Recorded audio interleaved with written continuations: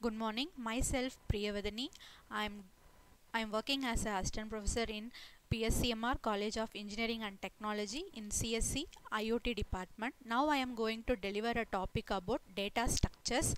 Before the topic, we have to know three things about the data structure. First one, what is data structure and why we are using and where we are using. So what is data structure means? It is the name itself, data structure.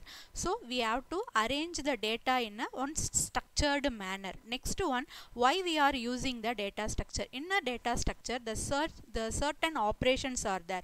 For example, insertion, deletion, searching and sorting. These are the certain operations. Next, where we are going to use the data structure means a data structure we have to arrange the data in and store it in a memory. Next, coming to the next topic, data structure is mainly classified into two types. One is a primitive and another one is a non-primitive. Under the primitive, integer, character, boolean, these are the primitive. And coming from the non-primitive is classified into two types. One is a linear and another one is a non-linear data structure. In a linear data structure, the name itself a linear, so it is in a sequential order.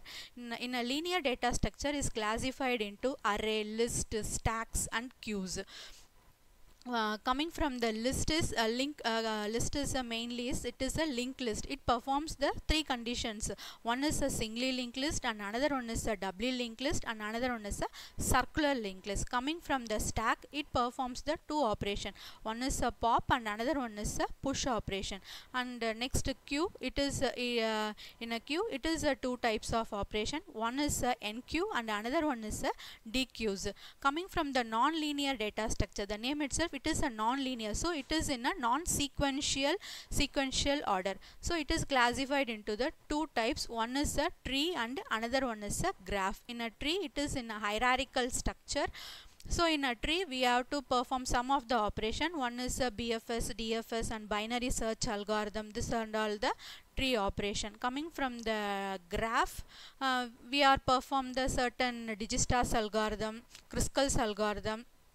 These are the basics of data structures. Thank you.